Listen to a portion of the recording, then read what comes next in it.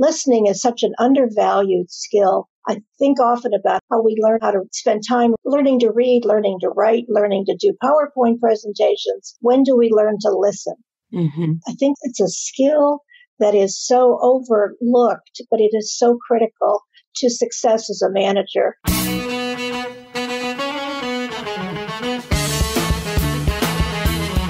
Welcome to the Talent Grow Show, where you can get actionable, results-oriented insight and advice on how to take your leadership, communication, and people skills to the next level and become the kind of leader people want to follow.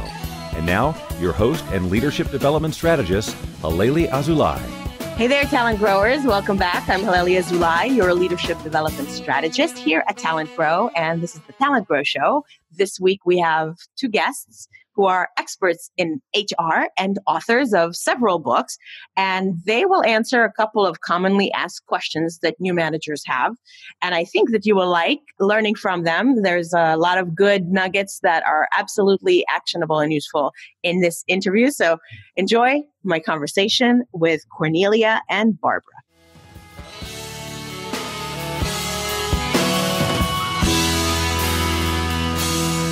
Okay, Talent Growers, this week we have not one, but two guests. My guests today are Barbara Mitchell and Cornelia Gamlem. Barbara Mitchell is an author, speaker, and human resources consultant. She is the co-author of The Essential Workplace Conflict Handbook and The Essential HR Handbook. Most of her HR career was spent with Marriott International. Barbara is managing partner of the Mitchell Group, where she works with a variety of clients to help them successfully hire, develop, engage, and retain the best talent available. Cornelia Gamlem, SPHR, is president of the GEMS Group, LLC. She consults, speaks, and writes on human resources and management issues. A recognized expert in employee relations and human resources, she has co-authored 5 books, 4 of them with Barbara. Cornelia spent most of her HR career with a Fortune 500 IT services company with a global presence. Welcome to you both. Thank you. Glad to be here. Thank you very much. I'm glad that you're here, and thanks for making time today. So before we start, we always ask our guests to tell us a brief history of their professional journey. Where did you start, and how did you get to where you are today? Well, I'll go ahead and take the lead. This is Cornelia. I spent about 16 years in human resources with a large IT firm that did have a global presence. And my focus was on employee relations, and got to a point where I looked at myself and I said, what's the next chapter in your life? And I'd always wanted to be self-employed, wanted to try my hand at consulting. So I kind of took that leap of faith in 2000 and went off and started my own consulting practice and was really having a good time with it and continue to. But the one thing that sort of happened along the way as well is Barbara and I started talking about writing this book that she was approached by our publisher to write. And so my career has now expanded into being an author as well as a consultant and a business leader. Sounds exciting. And Barbara? My career is, as you mentioned already, that I spent most of my HR career with Marriott, which was all over the country, and ended up here in the Washington, D.C. area, and left Marriott to, like Cornelius, start my own business, which I started a company that got to be too big for 2 people to run, so we sold it. And then I've been consulting on my own and also writing for the past 11 years. And just loving the combination of writing, speaking, and just being an active part of the business community. And you have been. I also hail from the Washington, D.C. area, and I know that I always saw your names come up as speakers and guests in different venues and different groups that all 3 of us belong to. So I'm glad that you have joined us here on the Talent Grow Show, and we look forward to sharing about your most recent book together, which is called The Manager's Answer Book. And I have it right here. It's a great book because, first of all, it's not as big as your big book. The big book of HR is a mammoth, but this one doesn't look daunting. It looks easy. And when you flip through it, it's full of the kinds of questions that I also get a lot because I work with new managers and people working on their leadership skills, the kinds of questions that many managers and leaders wonder about. So I thought that the best way for us to go into this conversation is for me to choose a couple of interesting questions. They're all interesting, but, choose a couple from the book and then have you answer them on the show. What do you think? That sounds great. We'd love to do that. Okay, fabulous. So let's start with the first one, which is the questioner asks, my new job means I am managing former peers and friends. How can I let them know that we must work together differently? It's Barbara. This is really a tricky question because it is hard to go from being a peer to then being someone's manager. But in order to succeed as a manager, you really have to let people know that it's a different ballgame. And our suggestion that we have in the book is you start out with making it very clear that things have changed, and not in a punitive way, not in a negative way, but that we're going to work together differently. And you do it as a group. Get started as quickly as possible, letting people know what your expectations are. And then you meet individually with each of the people in your department. And so they can ask you questions. How do you like to work? Let them know, for example, how you like to be communicated with. Do you like long reports, short reports, whatever? But you do it as quickly as you can so that they get to know that the things really have changed. You also need to let them know that you're probably not going to be as available as you used to be for lunches or social activities, that while you still want to maintain a good positive relationship with them, you do now have additional responsibilities, including you'll be doing their performance evaluation. So that does change the dynamic quite dramatically. It sure does. So how do you handle it if, let's say, you had like a best friend? I know this comes up a lot. You hung out with one particular person and now you have to treat everybody equally, but you clearly have a stronger relationship and a stronger kinship with that person. So it's kind of like a two-edged sword, because in one way, you're losing a friend. You can no longer be as close with them. And in the other way, you have to manage the perception that you're going to have a favorite on your staff. What have you suggested to people on that? Oh, you absolutely have to be very clear that that great friendship that you had before, unfortunately, does need to just probably come to an end. And I'm not saying you couldn't go to lunch with that person at some point, but in order to maintain that fairness that is so critical for success as a manager, you're going to have to just stop being the best friend of that person. And boy, is that hard. And it's one of the reasons that lots of organizations struggle with promoting people within an intact work group. It does create some interesting dynamics, but it can be done. I think I outlined some steps where you would really let people know, and especially your former best friend, that, hey, things are going to be different. I still like you, and I hope we can still occasionally get together, but I am your boss. I am your manager. Things have to be different. It's so hard. All right. Good. Well, I think that is pretty clear. So thank you for that answer. And now let's ask another question. This one I chose. A colleague suggests that because I'm a new manager, I should assemble a personal board of advisors. What does she mean? Well, this is Cornelia. Often what happens is you walk into a role, and whether you're new to a company or a brand new manager within a company that you've been working at, all eyes are on you and you're suddenly feeling like, I've got to do everything right. And you may have some concerns about the best way to approach a situation or how you're being perceived. So what you want to do is reach out to some people who, not necessarily a mentor. If you have that arrangement in your organization, that's great. But you want to be able to get some kind of feedback from a number of different people. And they can include colleagues and peers within the organization. And they may even be your immediate team members, some of the people that you're now responsible for leading. But what you want to look for in these people is to assure that you've assembled a group of people that will be truthful with you, that aren't afraid to challenge you, and that they're going to tell you the things that you need to know, not necessarily what they think you want to hear. So that truthfulness is really, really important. You also want people that will speak up and let you know if you've kind of had a misstep, if you've done something wrong, without you necessarily asking, because it's just human nature that you're going to do some things sometimes and you think you're proceeding in the right direction and you really may not have taken the best action, or you may have misinterpreted some things. So you want people that will speak up and will kind of be able to help you do a course correction before things really go kind of off the rails, if you will. And finally, you want people that are going to tell you where your blind spots are. And we all have blind spots. And it's important if they'll be truthful enough to speak up and tell you, hey, I think you're kind of looking at this the wrong way. And let me give you a different perspective on this. These are the kinds of things that you should welcome in your board of advisors, and always be open to the feedback.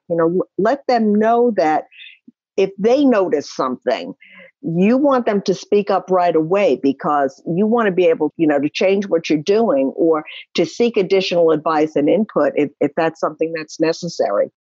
How many people are you looking to put on this board of advisors? And I think it kind of depends on the size of the organization you're in and the particular situation that you're in as well. Like I said, if you've got management experience, but you're new to the organization, you may want to, reach out to one or two people who are peers and colleagues, so that they can kind of help to guide you as you're navigating through this brand new organization. I think if you're a new manager, I would say no more than 4 or 5 people, because otherwise you could get overwhelmed with getting advice and getting critiques and feedback.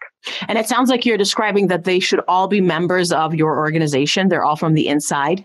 Not necessarily. You may want to also have some folks who are outside the organization, professional colleagues who you can go to and bounce ideas off of and solicit some advice, maybe some general advice about, the industry that you're in or the particular function that you're in the organization, because, that also brings some different perspectives and may help you with trying to identify where some of your blind spots are as well. Yeah. And it's good for benchmarking too, because if they're in a similar role in a different organization, you can also hear from them about how they've handled it without impacting your specific organization or without having to repeat the mistake, Absolutely. Absolutely. So do they come together? I'm just trying to concretize this, like people listening, trying to, let's say they want to do this. So we got an idea of the ballpark. So it's, maybe 1 or 2 people in some cases, up to 4. And they don't necessarily have to be from within your organization. And you described that they might be from a variety of levels. So are they coming together for meetings? Is there like regularly scheduled meetings, or are they more sort of, you tag them, you're on my board of directors, and then you just have interactions with them ad hoc? I think it's more the latter. They're not necessarily going to be a group of people that would come together. They're people that you would seek out and say, I would really appreciate your guidance. I'd really appreciate it if you could act in this capacity for me as I'm, initially finding my way through the organization, but then on an ongoing basis. And, you can also offer to do the same for them. But I think you want to leave this as fluid as possible so that people do feel comfortable coming to you at any time and saying, I kind of noticed that you did this the other day, or I noticed you've been struggling with your interaction with the CEO, and let me give you some pointers and advice on how I handled this when I was in that situation, or let me tell you a little bit more about the background of the organization. You may not really be aware of some of the past history. So I think if it's kind of open-ended, the advice comes a little bit more freely, and people don't feel compelled to, I've got to say something right now, and I may not have something to share with you today. It's almost like giving feedback to an employee. You want to have that arrangement and that relationship with the employee where if something's going on, you want to be able to tell them as soon as it's noticed and not wait for a scheduled time or a scheduled meeting. Okay, perfect. Makes sense. Cool.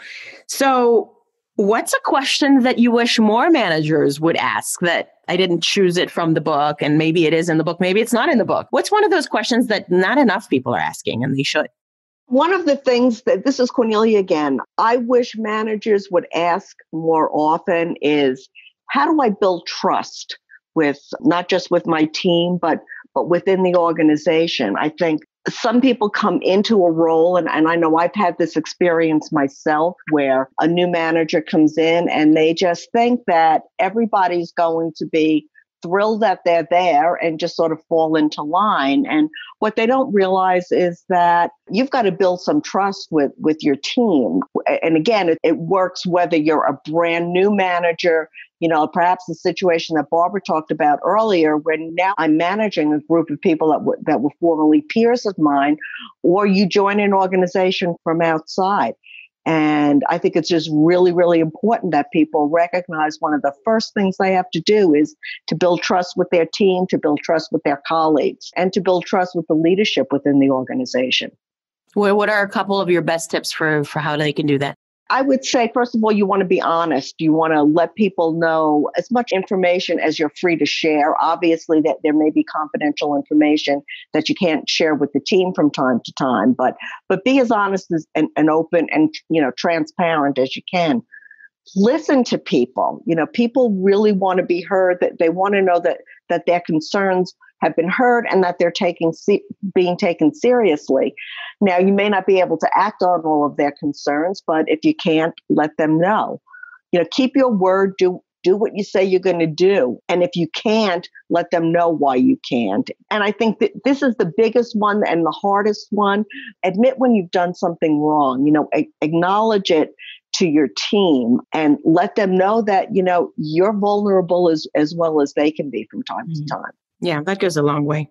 Okay, thank you. Barbara, do you have one that you want to throw in? Yes, the one I want to throw in is one that I think fits right into what Cornelia said. In fact, she used the word, and that is listening. I think there's nothing more important that managers do to gain people's trust and to make sure that people feel as if they are heard and that they have a voice within the organization. It's obviously you can't do everything people want, but listening is such an undervalued skill. I think often about how we learn how to spend time learning to read, learning to write, learning to do PowerPoint presentations. When do we learn to listen? I think it's a skill that is so overlooked, but it is so critical to success as a manager. If I could make one suggestion to anybody going into management, it would be hone your listening skills, because it will give you a lot of edge. First of all, you have to be able to listen if you're going to interview people, hire people, counsel them, coach them. You have to be able to hear what it is on their minds. So I think it's something that for sure anybody that goes into management needs to do. And that's how you can also, it certainly is a trust building strategy as well. Perfect. Well, I'll share a few of the resources that I've created about how to be a better listener in the show notes. That should help people who are listening and want to take you up on that challenge. So wanted to ask you both what's new and exciting on your horizon. What new discovery or project has your attention these days? Well, we are working on a new book, and it's pretty exciting, and it's a whole new venture for us because it is a creative nonfiction. Oh, wow. I describe it as the book that every HR person threatens to write in his or her career. We're writing about things people do at work that are either a little crazy, a little wrong, but they make really good stories. And in the stories, we hope that the message comes through that the HR world, managerial world is complex, and we need to deal with an awful lot within our world.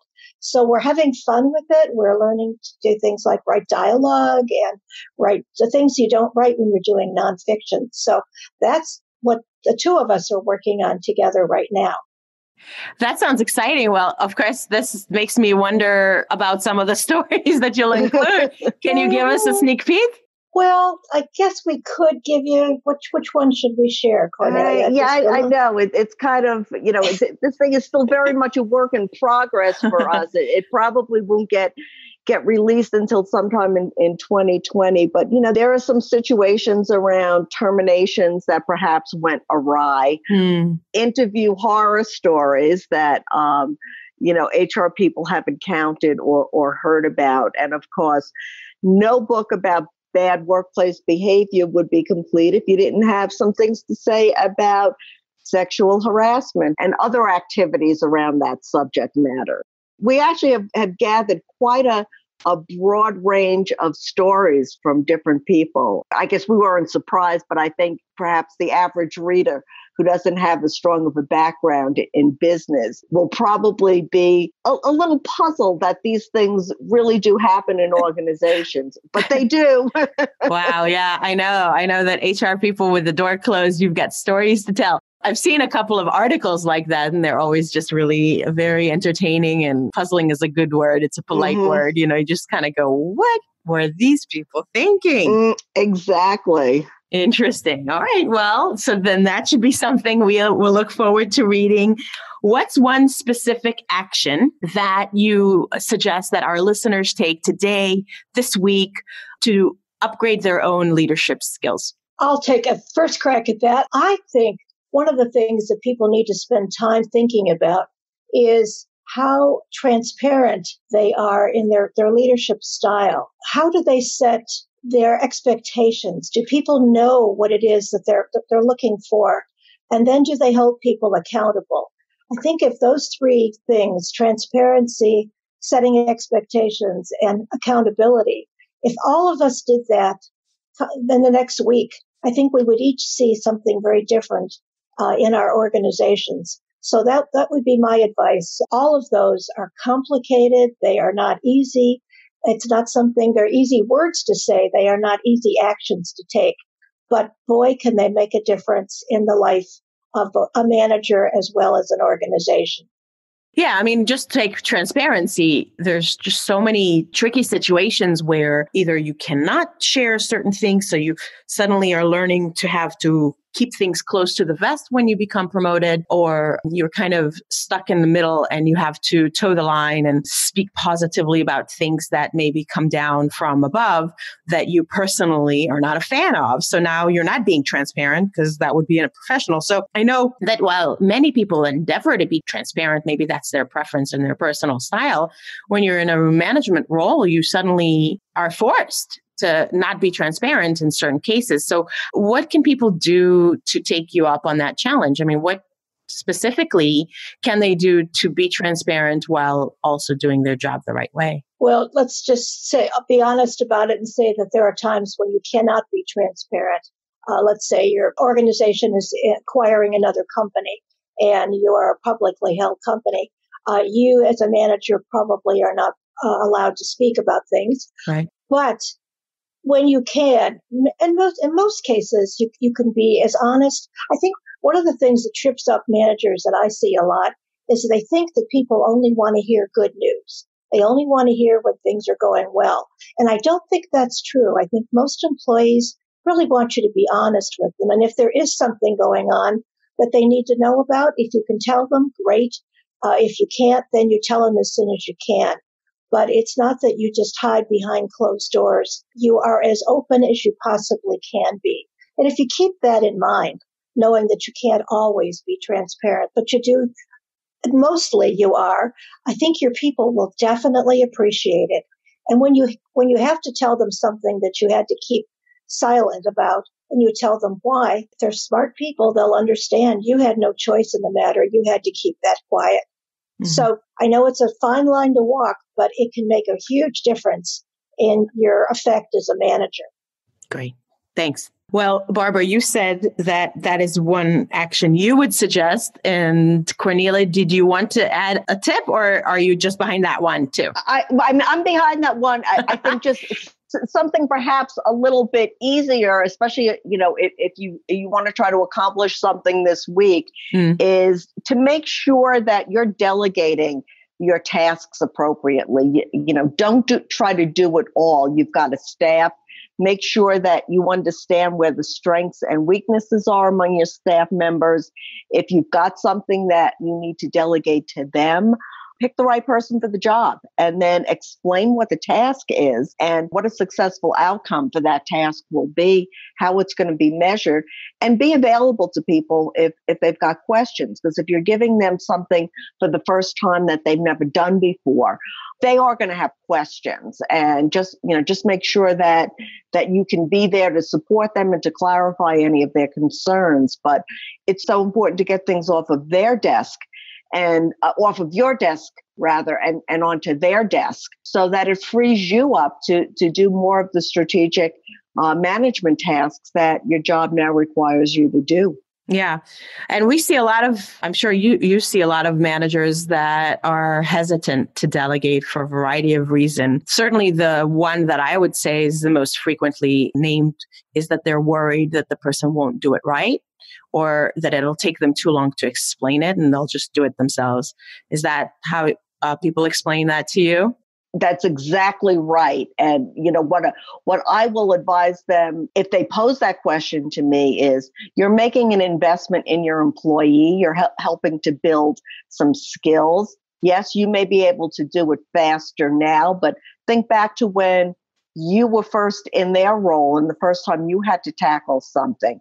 You had a learning curve. Be patient with them and help them through their learning curve, because once they do it the first time, and if you've picked the right person, the second time they've got to do something like that, it's going to take them the same amount of time it would take you to do it. So don't be afraid to let go of some things. And I think that's another part of it. People just want to hang on to it because it's their comfort zone. It's where they know they can work the best. And you're in a different role now. So go out and conquer the new role that you're in, and let them have their own conquests as well.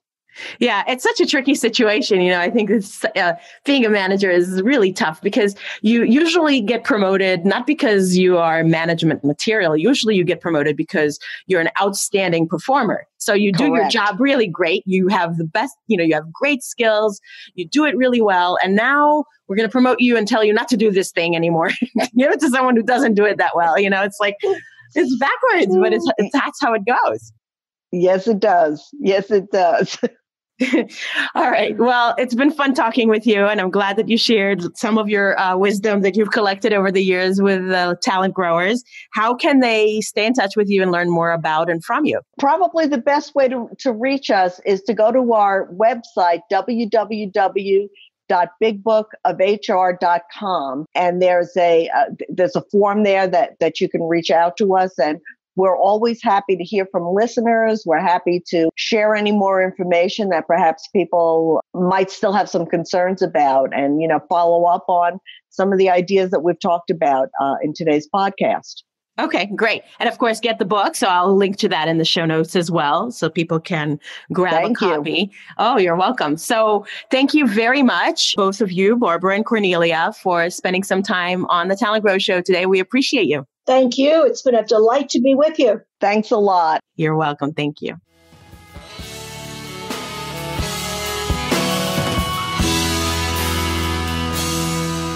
All right, Talent Growers, what did I tell you? Lots of actionable advice from experts with experience. So I hope that you found this useful. I'd love to hear what you thought. You can always give me feedback in any format that you would like, because I am always very interested in hearing from you.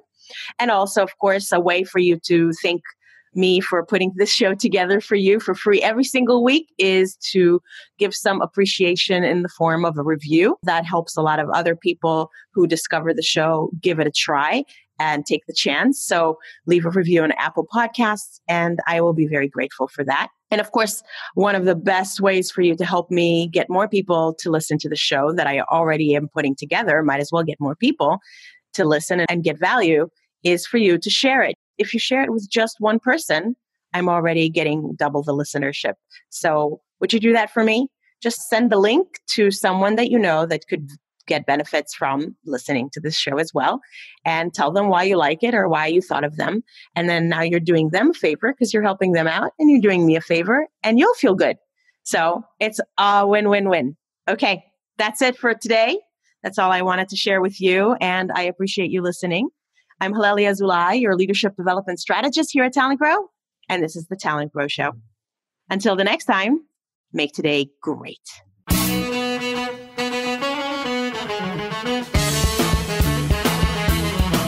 Thanks for listening to the Talent Grow Show, where we help you develop your talent to become the kind of leader that people want to follow. For more information, visit talentgrow.com.